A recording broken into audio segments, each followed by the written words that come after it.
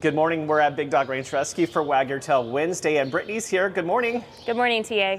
And Muneca, she is just adorable with her little underbite. She is so cute and has so much personality in that little face. Does have the cutest underbite I think I've seen in a small dog in quite a while. And she has some allergy issues and needs some fancy shampoo, right? She does. She likes spa days. So whether that's a foam shampoo a few days a week and then she gets a full bath with some medicated shampoo for now. She won't always need that, but probably for a few more months. And she's like my dog Tito. We go outside and he gets excited at the front door and has a little accident. She needs a little work on her potty training, right? She does. And I think once she gets in her home and knows she's comfortable, that'll resolve. But she has, you know, a little accident when she gets so excited to meet her new people. And Muneca is sweet, right? She's very, very sweet and loving, very playful.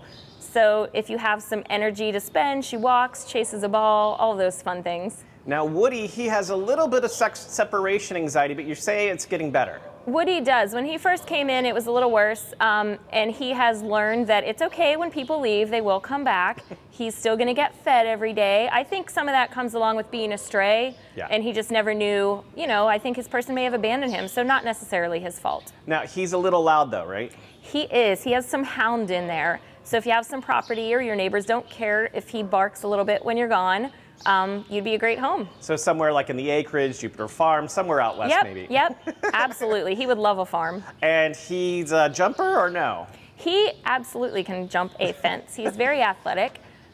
We keep an eye on him, and he's in the yard with a person always, but I think he's probably just trying to get out and find his person if he's ever left alone.